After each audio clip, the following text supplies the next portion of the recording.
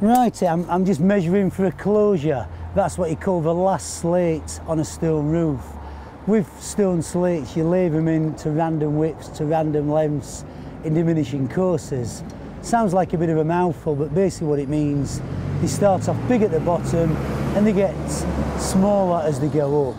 And this is going to be one of the smaller ones because I'm going to cut it down, so I'm measuring the width to get the closure. As you can see, some other stone roofs which are done wrong.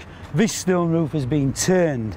That's where they've actually took the stone slate off, which has a face like this one, and they've laid it on with the back. The back's much more sandy and it doesn't last as long. As you can see, looking at this one, it's already flaking. I didn't do this one, this was done by someone else. And then as you can see further on, that's the end roof in the run.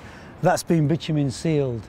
Bitumen sealed looks a mess, it's a short-term measure, and that just ruins the appearance of your house. Although it might stop leaks for a short term, it's going to ruin the value of the property and you've got no resale value of the stone.